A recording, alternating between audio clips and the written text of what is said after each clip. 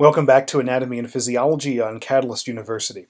My name is Kevin Tokoph. Please make sure to like this video and subscribe to my channel for future videos and notifications. In the first part of this playlist thus far, we've really been talking about muscles that control the wrist and the hand, and those muscles have been located in the forearm somewhere. So here's a picture right here. This is actually the posterior compartment of the forearm, the superficial posterior compartment. And so we talked about these muscles. We also talked about the anterior compartment, and of course superficial and deep layers within those. These muscles that we've been talking about up to this point are considered extrinsic muscles of the hand. What that means is that they do produce movements of the hand, and in some cases the fingers, via their action at the wrist joint and then some other joints within the hand, but the muscles themselves do not lie in the hand. They're extrinsic to the hand. For example, look at all these muscle bellies. These muscle bellies are all in the forearm. So these muscles that we've been talking about are all extrinsic muscles. We're going to shift gears in this video and we're going to start talking about the intrinsic muscles.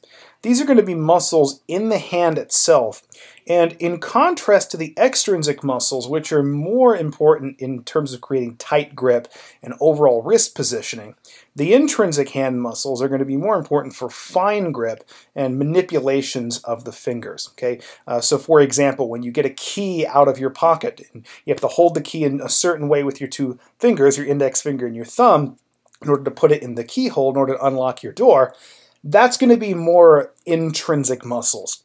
Gripping a pencil and writing on a piece of paper or using the keyboard, a lot more of intrinsic muscles. So things that you might associate with fine motor control rather than lots of power and strength. Okay? That's what we're really going to be looking at here. And we're going to begin by talking about the thenar muscles of the hand. Now, thenar muscles we can really define in two ways. One, all three of these muscles that we're about to talk about produce movements of the thumb, and also they're innervated by the recurrent branch of the median nerve. We talked about the nerves in a previous video, so if you need more information on that, go back and reference that. But the thenar muscles are all innervated by the median nerve's recurrent branch, and they all produce movements of the thumb.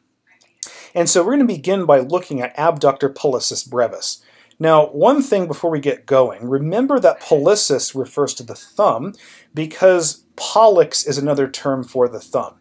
Just like hallux was a term for the big toe or great toe, pollex refers to the thumb. So pollicis is going to be a muscle that moves the thumb. Abductor pollicis brevis is a really short muscle that's totally in the hand that abducts the thumb. That's this blue muscle right here. So it's going to originate on the scaphoid and trapezium bones. Those are carpal bones in the hand. You can see the fibers project distally out toward the thumb itself, and they're going to insert on the lateral side of the base of the proximal phalanx. Okay. Now remember, the thumb has two phalanges. It has a distal phalanx out here, and then this would be where the proximal phalanx is.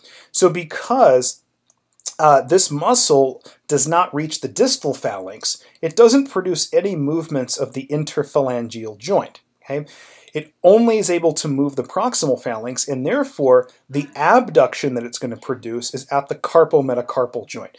And because abductor pollicis brevis does not reach all the way out to the distal phalanx, it's not going to be producing movements at the interphalangeal joint here in the thumb. In fact, it's actually going to have most of its movement at the carpometacarpal joint. That is the joint between the scaphoid and trapezium and then the metacarpal associated with the thumb. Even though it inserts on the proximal phalanx, it's really not going to have a lot of movement associated with the metacarpophalangeal joint. It's really going to be at the carpometacarpal joint, and as you can see here, it's going to abduct the thumb. And as we mentioned before, all three thenar muscles are going to be innervated by the median nerve's recurrent branch. That was abductor pollicis brevis. Now let's look at the muscle just medial to it, flexor pollicis brevis.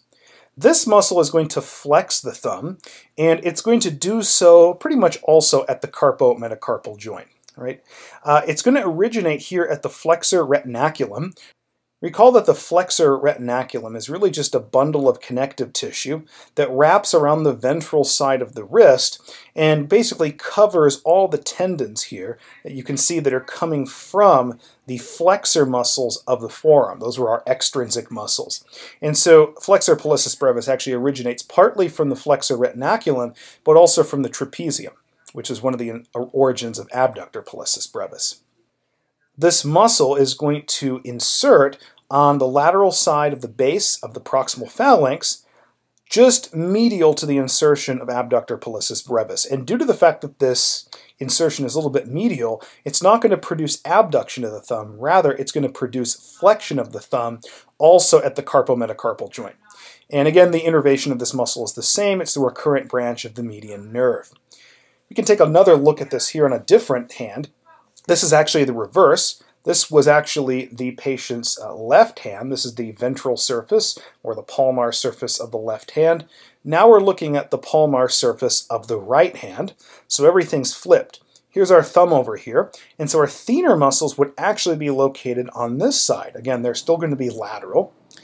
So first of all, the largest one, abductor pollicis brevis, has been peeled off.